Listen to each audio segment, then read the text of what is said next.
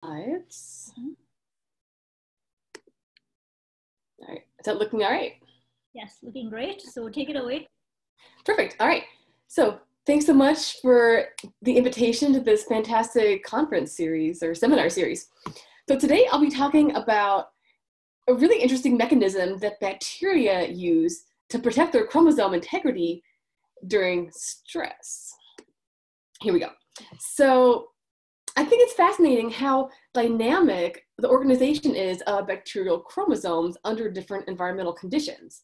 So here I'm showing you some seminal work from the Ishihama lab, where here we're looking at, under two different growth conditions, what are the different proteins that organize the E. coli nucleoid and what's their relative abundances. And you can see that if we're comparing E. coli bacteria that are rapidly growing, so exponential phase, versus E. coli that have been starved for 48 hours, that everything is totally different, right? Like the DPS protein is just a minor component of the nucleoid in rapidly growing, healthy cells. But on these starved cells, DPS explodes in concentration and becomes by far the most abundant protein that organizes the nucleoid during the stress condition. So we don't just see that there's a change in the relative concentrations of these nucleoid organizing proteins during stress.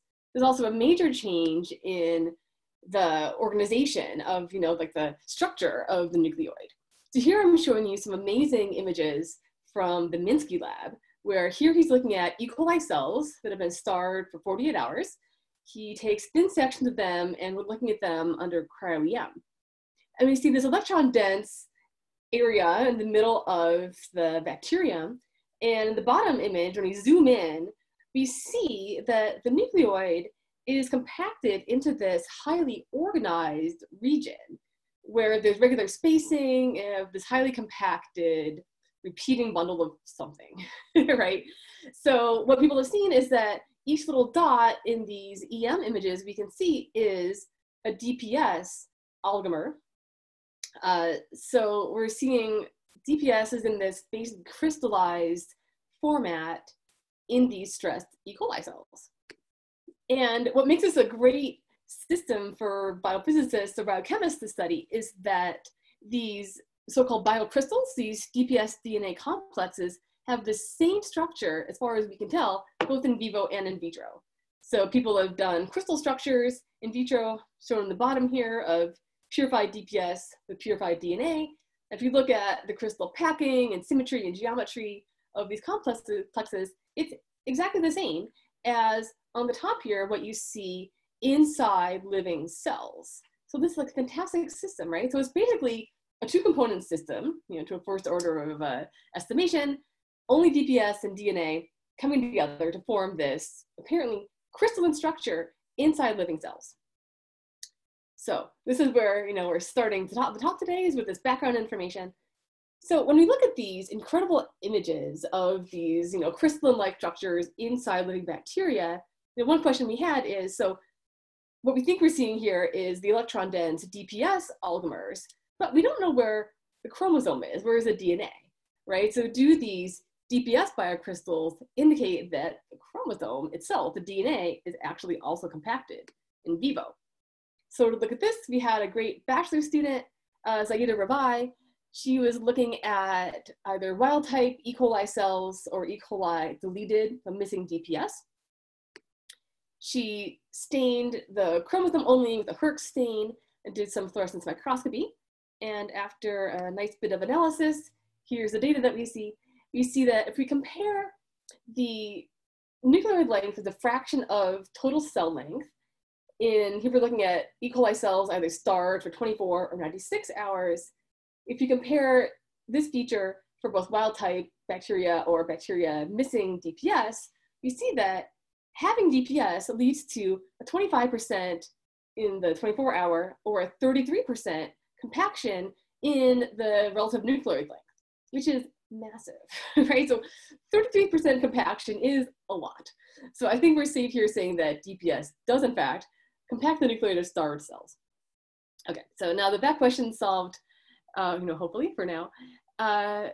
Another question, which I thought was much more kind of interesting, presented itself, which is, what is the effect of this massive compaction of the chromosome on various activities taking place on the DNA? So can your RNA polymerase holoenzyme actually interact with this, quasi-crystalline DNA, kind of diffuse through, find a start site, and then elongate and make an RNA transcript? Because by looking at the crystal compaction, there shouldn't be enough room for an RNA polymerase holoenzyme to, wiggle its way through this crazy biocrystal. All right, so first we looked at this question in vivo. So we have this fantastic grad student, Mattia Arens, who did full transcriptome analysis, so RNA-seq analysis. We had the same two bacteria strains, so wild-type E. coli and DPS knockout strains. She took these two strains, starved them, extracted their RNA, reverse transcribed as cDNA, and then used high-throughput sequencing to look at, what's the abundance of all of the different transcripts in these bacteria. So here's one of our results that we saw. Here we're looking at RNA, mRNA from 24-hour starved E. coli. We're looking at, so each dot here is an individual mRNA species, so one type of mRNA. We're comparing its abundance in wild type on the y-axis versus DPS knockout cells on the x-axis. All right, so if it is the case that knocking out DPS has no effect on transcription rates of a specific gene, then like the dot for that gene should be on this diagonal line, like the y equals x line. And that is exactly what we see for every single gene in E. coli. So there's like 4,400 dots on this graph. They're all on this y equals x line, except that one gene was significantly differently transcribed. That's the DPS gene way over there on the side, which is, of course, knocked out in the knockout strain. So we were incredibly surprised to see that DPS had no measurable effect on transcription in starved E. coli cells, because, as far as I know, every other biological experimental system that people have looked at before, compaction of DNA is like the seminal way that organisms can change transcriptional activity of, the compacted or condensed DNA. So that was really weird that we saw this result.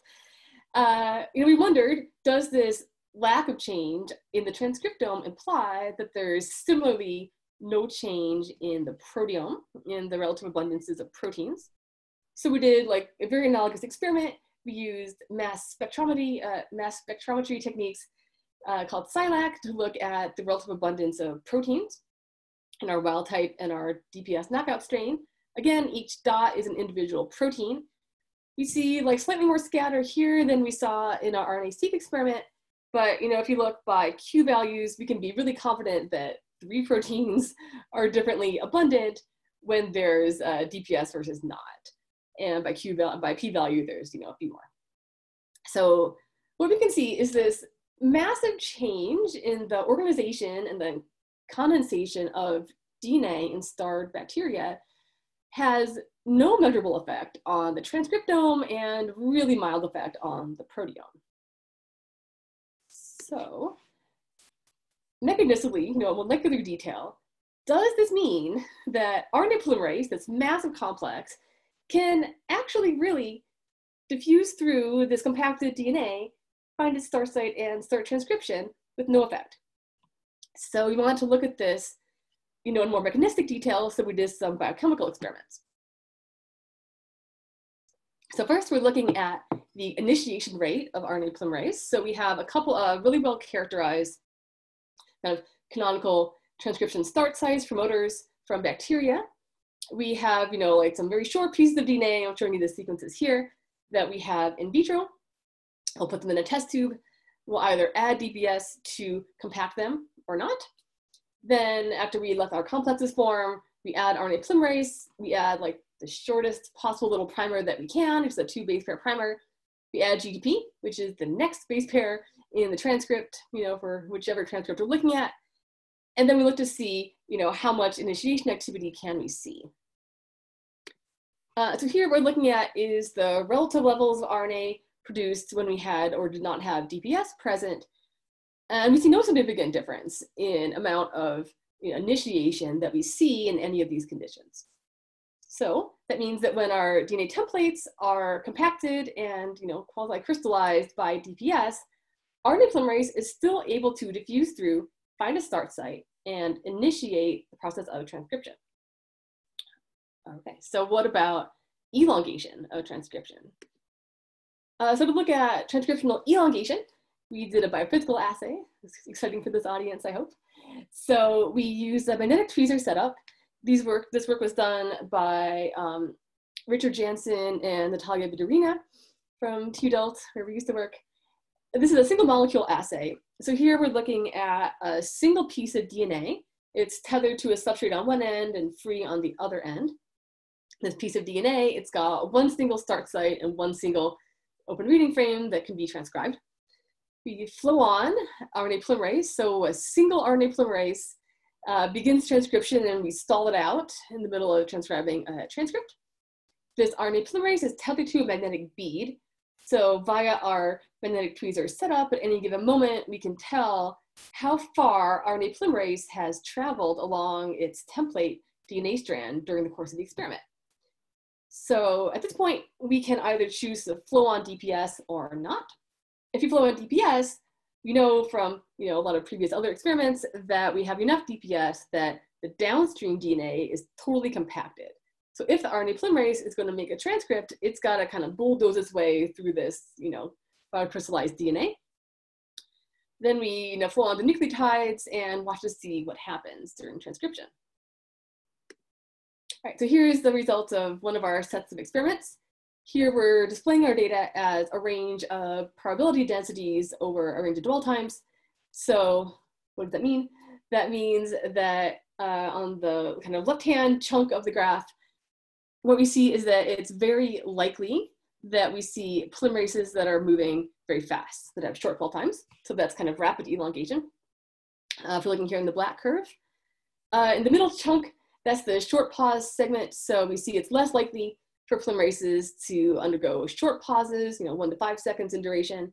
And on the right-hand chunk of the graph, we see that it's even less likely that we see RNA polymerase molecules that are undergoing long pauses, so 5 seconds or more. And so if we compare the black and the red lines, once again, there is no significant difference between the situations. So even if the RNA polymerase is transcribing through this crystallized DNA, the velocity of elongation is not affected. And there is the exact same probability that your polymerase will be undergoing a short or long-lived paused state. So there's just no effect on anything related to transcription that we can detect with any of our assays, either in vivo or in vitro. All right, so is this just some funky thing about RNA polymerase? Or is it, something more broad about transcriptional regulators? So, the fact that our RNA-seq indicated that the transcriptome is not affected would suggest that other transcriptional regulators might also be able to affect this condensed DNA. So when we look back and we peeked at our model DNA substrates, we saw that one of them that we were using for our initiation assay had a binding site for LEX-A, which is a bacterial transcriptional repressor. So we were lucky enough to beg some LEX-A from a collaborator, and we set up our experiment where we took our DNA template, we incubated it with DPS to compact it or not. We added LEX-A, so that could bind or not bind if it was able to bind. Then we add RNA polymerase and all the goodies so that RNA polymerase is able to do a full transcriptional reaction.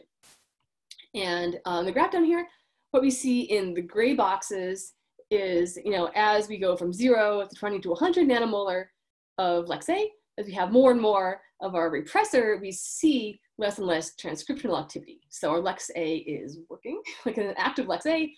And in blue, we can see that when we add enough DPS to fully compact our DNA templates here, we don't see any effect on LEX-A's ability to repress the transcriptional activity. So LEX-A seems to have full ability to repress transcription in this crystallized DNA. And this is true whether our RNA polymerase holoenzyme contains the sigma 70 or the sigma S stigma factor. So yeah, so at least like 3 proteins seem to be able to access our DNA just fine, even if it's crystallized. So this LEX-A repressor and then 2 different flavors of RNA polymerase. All right, so maybe this is just like a universal property of proteins. Maybe every protein can access this DPS condensed DNA. So we went back one more time to look at our DNA templates, and we were able to identify in each of these templates we were working with a unique restriction enzyme cut site, for each of these templates. So we wanted to ask, how are restriction enzymes able to access this DNA when it's condensed by DPS? So we took our templates, condensed them with DPS, added the restriction enzyme, and looked to see, could they cut the template or not when the DNA was compacted? And we finally see a positive result. It's so exciting. So what we see is that, so each of the templates is a different color here. For each template, as we add more and more DPS to the reaction, we see more and more protection from being cut. So protection means it's not cut by the enzyme. And very interestingly, for each of these templates, we have measured the KD, the affinity for binding to DPS, and these affinities are labeled by the kind of vertical dotted lines on the graph. And we can see that as we're adding DPS, right when you get to the KD, more or less, is when you start to see the really full protection from being cut by the restriction enzymes. So this says that, really when the DNA is compacted, that's when we start to see the enzyme activity being, not happening anymore. You start to see less of the activity happening. So that was a really interesting series of experiments that we did. So what we saw was that when DPS, performs this really dramatic compaction of DNA, we see that this compacted DNA can be fully accessed by the transcriptional machinery, both in vivo with our RNA-seq experiments and in vitro with our initiation and our elongation experiments. We're looking at transcription. All right, so why does the cell even bother, right? So why would the cell, with undergoing stress, bother to make tons of this DPS protein, totally rearrange its chromosome structure if there's not going to be any effect on transcription? Great question, everyone. So, what we've seen, what other groups have seen, is that DPS is not only this DNA binding, like nucleated organizing protein, it's also a stress response enzyme. And what we've seen is that, again, both in vitro and in vivo, when DPS is present, DNA is physically protected. So it's much less likely to be either broken by double-stranded breaks or mutated in various types of mutations by such stressors as, radiation or reactive oxygen species or things like that, right? So this is a really interesting mechanism where we hypothesize that bacteria are able to provide physical protection of their genome while still allowing kind of the famous bacterial stress responses, full transcriptional response to help them combat the stress enzymatically. And so, the other interesting thing we saw was that the access of protein to condensed DNA is selective. So we saw, a small number of transcriptional machinery proteins have full access to DNA, but 3 different kinds of restriction enzymes did not have access to our DPS condensed DNA. What's the meaning of that? Well, one thing we can say is that this is at least consistent with the behavior of phase-separated systems, which is, very popular now in lots of different biological systems. So we're certainly looking into whether this is the case.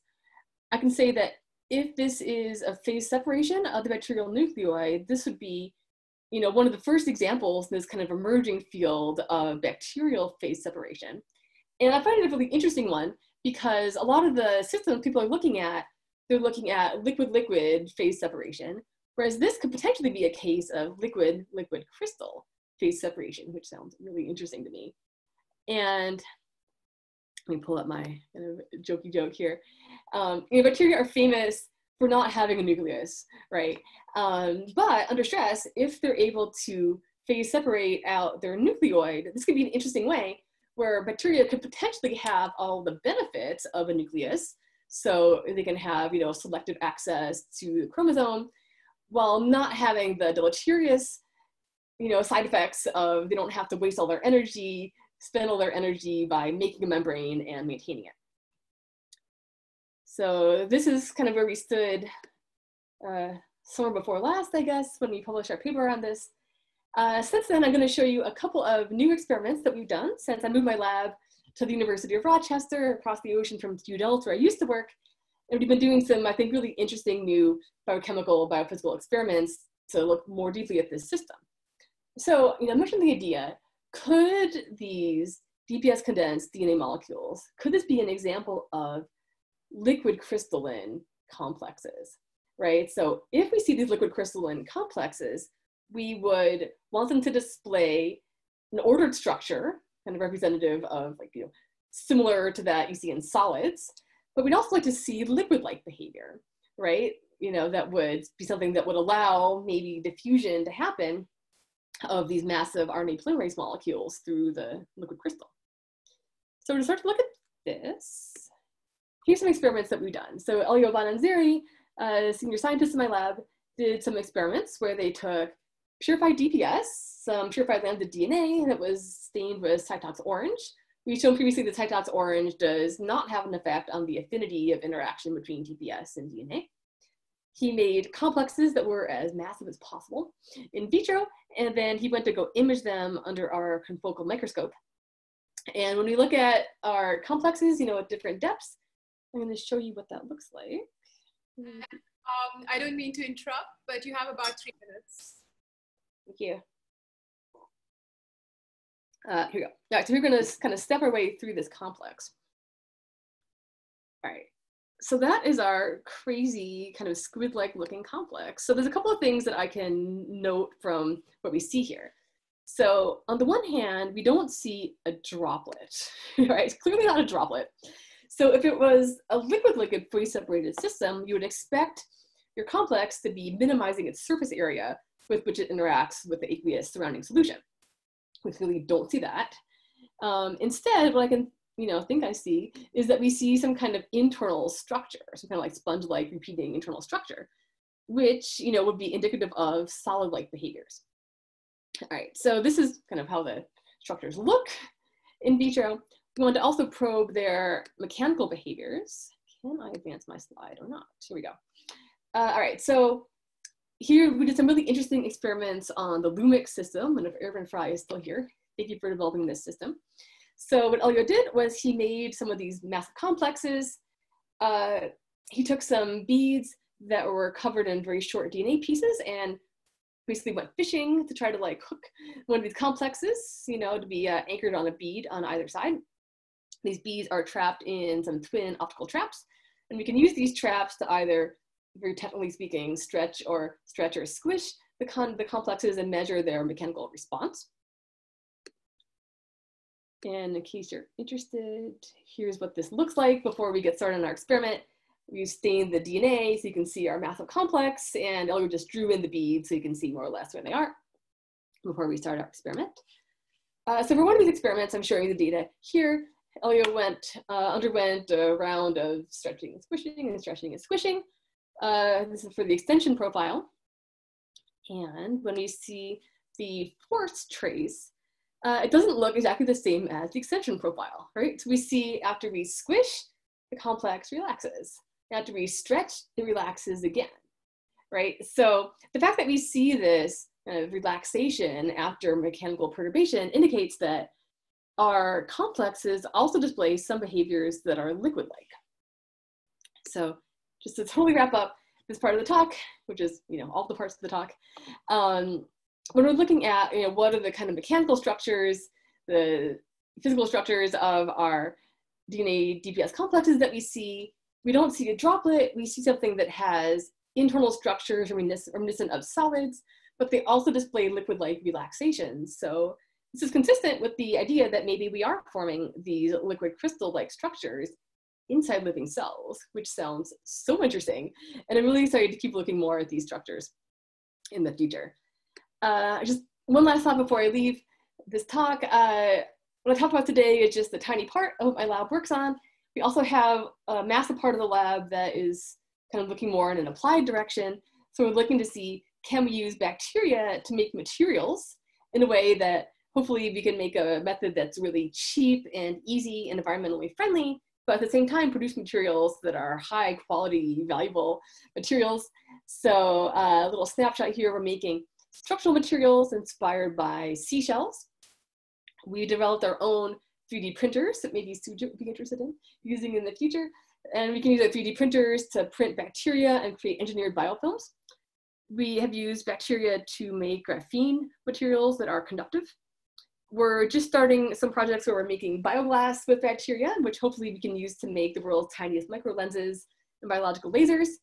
And we're also hopefully about to publish soon a work where we can show that we can use bacteria and use it to mine conductive or magnetic materials out of regoliths, so Mars or moon regoliths, to make either structural or conductive materials on the moon or in Mars.